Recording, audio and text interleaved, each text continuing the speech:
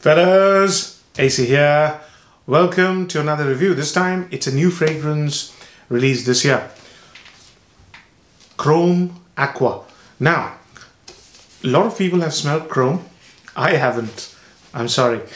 So this is the first time I'm trying Azzaro Chrome Aqua or any flanker of Chrome. And I quite like the bottle. The color, turquoise, is one of my favorite colors. And this was a bit of a pleasant surprise, yeah. And as you might have guessed, you know, I have very little experience with this, but I think I understand the scent correctly, so I thought I'll do a review. Now, this was released in 2019, as I said. The parfumer's name is, I believe, Jean-Christophe Heinault. I hope I'm pronouncing his name right. I haven't reviewed anything from him as yet. And this is the first time I'm smelling anything with Azzaro Chrome DNA. Now, this one starts off smelling very refreshing aquatic fruity scent. The aquatic fruity bit has been overused, overdone, but this thing has this beautiful quality which I really liked, and the first hour is my favorite because it's got this beautiful, strong lime green like scent. Although the notes breakdown suggests it's got grapefruit, I don't smell grapefruit.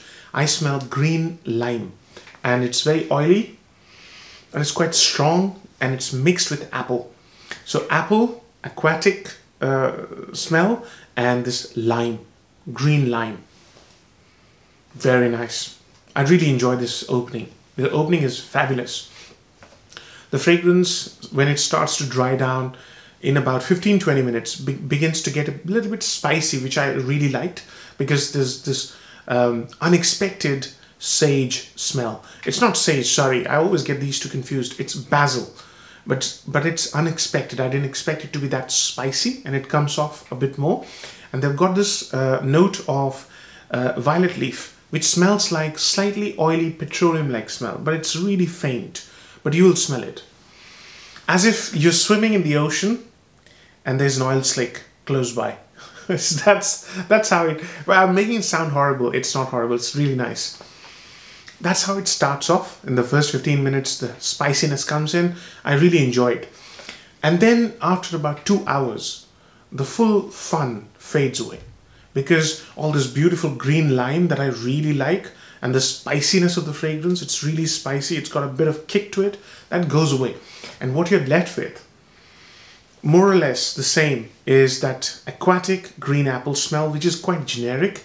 Sometimes I get a little hint of citrus, I believe, but mostly it's that aquatic sea-like smell or aquatic smell with green apple.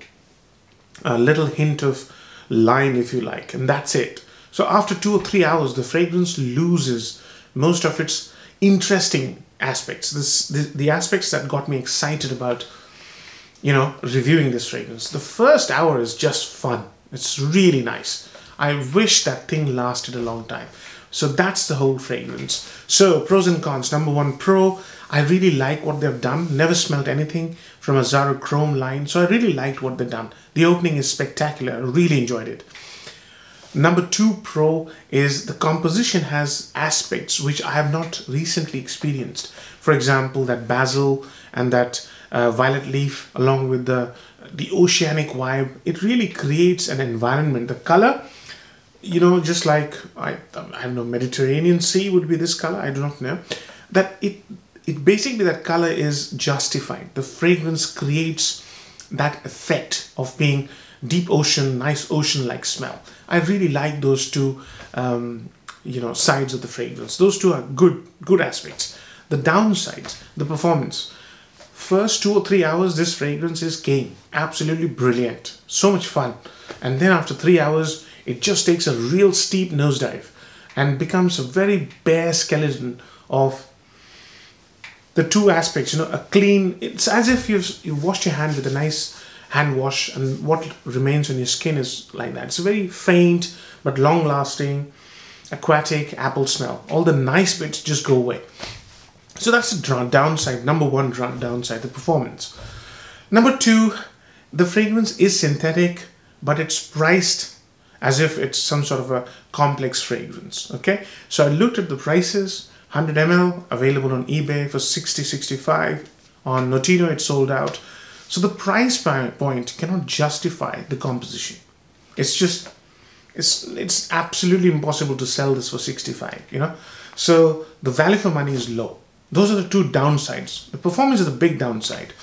Age groups. This will suit anybody who wants a gym scent, because, you know, I imagine you'll be in a gym for about 1 or 2 hours, maybe 3. So this will be a very nice gym scent. It's refreshing, high energy, it's got spiciness to it, which basically sometimes it smells as if there's black pepper in it. It's literally that zesty and zingy. It's got a bit of bite to it. So imagine yourself sweating it out in the gym and using it in the gym. So it will be a very nice gym scent, and I imagine most of the people who go to the gym would be in the younger age group category. So 20 to 30 would be the ideal age group for this fragrance. Does it have compliment factor? If somebody smells you in the first 2 or 3 hours, I would be very surprised if you don't get a compliment, because it really smells refreshing, vibrant, youthful, really nice. First 2-3 hours, you'll make the hit. The girl will definitely compliment you. After that, good luck. Seasons, summer. This, I think, will shine even more when it's really hot because of that spicy character to it. It also doesn't smell like a cheap fragrance initially. It smells like an not expensive, but decent, you know, kind of a composition. It doesn't smell cheap. And Azzaro, you know, Azzaro is well known for creating nice fragrances. So yeah, overall, I think it's one of those fragrances which will be a hit or a miss. But I'm trying my best to tell you the aspects that I really liked and where I think this will be suitable. It's got everything, but very little of it. That's my overall sort of analysis, if you like. So marks out of 10, I'm going to give it a 5. Now 5 means you can give this a pass. Reason, there are many fragrances which do these things at much cheaper price point. Now I'll show you one. Perry Ellis Red. Now this fragrance costs about £19, £20, 100 ml. This thing is a monster. It smells wonderful. This doesn't have the spiciness, it has this floral aspects. It's more like Aqua with added floral aspects. It smells amazing. It projects a lot. It's a powerhouse. It's summer staple, really. So there's something that is not as lemony as this one, but there's something that does the job for 20 bucks, 100 ml. Why would you want to spend 65?